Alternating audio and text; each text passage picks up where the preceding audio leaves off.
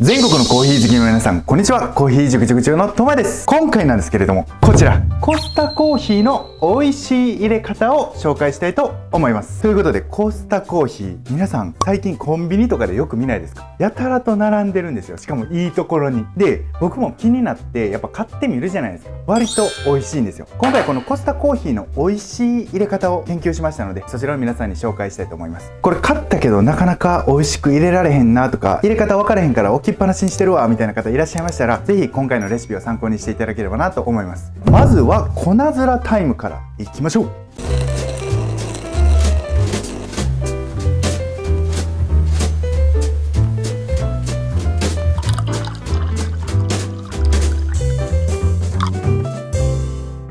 それではコスタコーヒーの粉面タイムいきたいと思います。でもその前にちょっと袋を見ていきましょうか。めっちゃ可愛くないですか？なんか目立ちますよね。店頭に並んでるとついつい手に取っちゃいそうな感じですね。でこれ今回粉で購入してます。どこだ？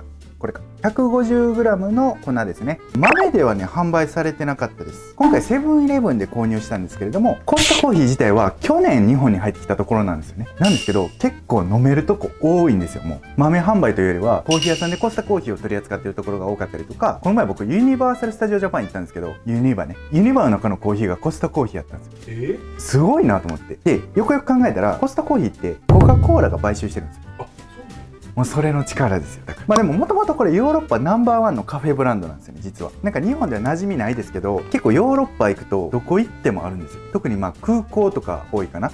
僕の中のイメージとしてはスペシャルティーコーヒー店とかっていうよりは海外のカフェチェーン店みたいな、そういう感じのイメージですね。じゃあ開けていきましょう。このコスタコーヒー、ロンドンで1971年に生まれたコーヒー屋さんになるんですけれども、今回はそれのマスターズブレンドというブレンドになります。甘く香ばしい芳醇な香りとバランスの取れた味わいということなんですが、粉面はどんな感じになってるんでしょうか。いきます。よいしょ。なんか思ってたより深入りではないですよね。なんか中入りか、中入りよりちょっといったぐらいの焼き目で焼かれてるのかなと思います。なんか深入りのイメージしちゃってたんですけど、これぐらいの中入りっていうことなんで、正直言うと割とどんな入れ方でもある程度美味しく入りやすい入り加減なのかなとは思いますが、今回唯一懸念点としてはこれすでに粉に引かれてるっていうところなんですよね。粉の引き目としては中細引きぐらいで引かれてるのかな。よくあるドリップ用の引き目みたいな感じのイメージですね。引き目綺麗な。これこのミル欲しいですね。このぐらいなってぐらい綺麗なんですけど、この中細引きぐらいで粉の状態っていうのはお湯注いだ時にお湯が詰まりやすくなっちゃったりする可能性が高いので、なるべくさっと入れる入れ方であんまり時間をかけずに入れるようなレシピを考えましたので、皆さんもこのレシピを参考にしていただいて、さっと入れる入れ方で入れていただければなと思います。それでは抽出していきましょう。はい、それではレシピを紹介していきたいと思いますが、一つだけ今回レシピ紹介する前にオプションを紹介させていただきます。これ本当やってもやらなくても大丈夫なんですけど、こういう風に 100g ぐらいだけお湯を他のところにちょっと移してあげてください。この間にちょっと冷ましておくためのお湯ですね。これをちょっと置いときまして、今回のスタンダードのレシピをいきます。まず粉量 18g 使用します。で出来上がり下に落ちきった量が 200g になるように調整してあげてください。メモリついてるサーバーとかだったら 200ml とかで大丈夫です。なので量り使われる方はこの状態で0にして、それからドリッパーを置いてあげるという流れですね。でお湯の温度はちょっと低めの88度で抽出していきます。それでは行きましょう。まずは全体にお湯をかけてあげます。はい、全体が濡れる程度にかけてあげてください。だいたい 40g から 60g ぐらいの間で調整してあげればいいかなと思います。で蒸らしの秒数は30秒蒸らししてあげてください。やっぱり粉の状態で購入してるんであんまり膨らまないですよね。ただこれ思ってたより落ち方が早いんです。やっぱり粒度の均一性があるので綺麗に落ちてくれますね。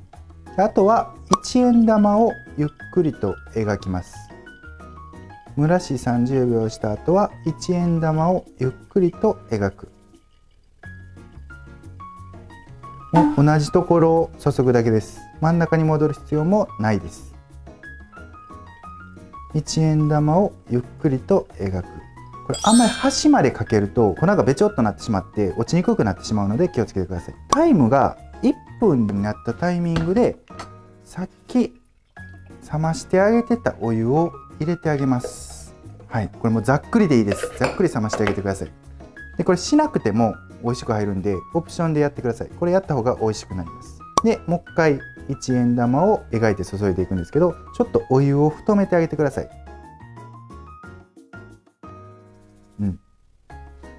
1分10秒以降注ぐときはお湯を太めてあげると、よいしょ。でこんな感じで抽出量 200g の出来上がり時間が1分40秒から1分50秒以内に収めてあげれば美味しく入るかなと思います。それでは飲んでいきましょう。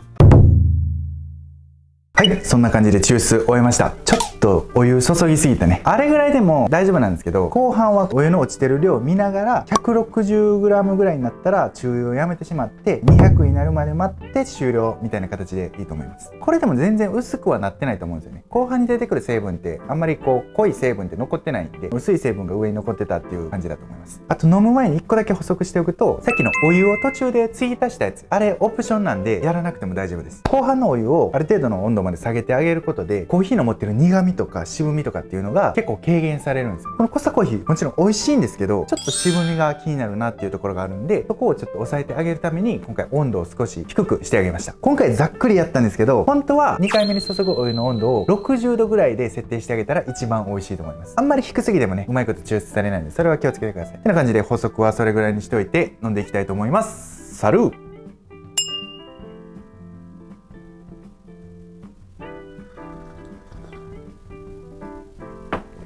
美味しい。いい苦味してるね。そうやな。なんか嫌な苦味ではない。なんか苦味のコントロールをうまくしてるような印象。なんやろな、苦味もあるんですけど結構甘さもしっかりとありますね。甘さとなんかナッツ感、ナッツ感がすごくある。なんかブラジルみたいな味わいが強いんですけど、ブラジルだ。ブラジルとコロンビアその他って書かれてますね。ナッツ感強いな。なんかブラジルの良さが出てる気がする。ブラジルって結構ナッツ感があるコーヒー多いんか。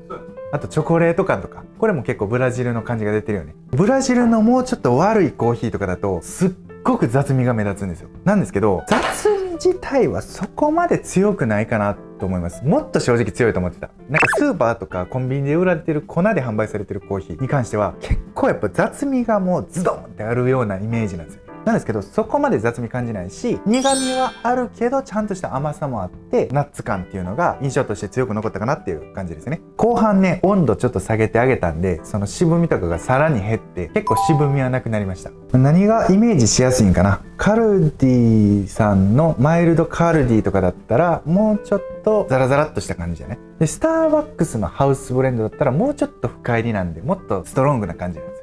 そこの間ぐらいかなっていう印象。味わいのイメージね。品質じゃないですよ。味わいのイメージとしてはそんな感じなんですけど、入れてる時のイメージとしては思ったよりさっと落ちてくれたんですよ。粉の状態で古くなってるんで、普通だったらなんかもうちょっと詰まったりしやすいと思うんですよね。なんですけど序盤でも言った通りコーヒーグラインダーが多分むちゃくちゃいいやつなんですよ。引き目がやたらと綺麗で微粉めっちゃ少ないんですよ。初心者でも分かるぐらい綺麗だな。綺麗だったよね。美しかったよね。微粉がない分詰まりにくかったりとか、粒度の均整が高い分お湯がスッと落ちてくれるんですよ。抽出もしやすかったです。購入してからもう少し時間が経ってしまうとさすがにちょっと落ちるのが遅くなってきてしまうと思うんで、その際はさっきのようなレシピでいいんですけど、後半だけ一点集中で真ん中だけに注いであげるとかねしていただいたら結構早く落ちてくれると思います。その落ちる速度っていうところに注目して入れていただければなと思います。1分40秒から1分50秒ぐらい目指して頑張って入れてみてください。この動画がいいねと思っていただいた方は高評価、チャンネル登録よろしくお願いします。コーヒー好きが集まる LINE のオープンチャットやコーヒーの情報を発信している Instagram、Twitter なども運営しております。こちらも合わせて概要欄の方からチェックしてみてください。ハリオオフィシャルショップでいつでも使えるコーヒー塾限定のお得なクーポンも概要欄の方からご確認ください。ぜひこの画面をスクショしていつでもこのクーポンをご利用ください。それでは今回この辺で終わりたいと思います。ありがとうございました。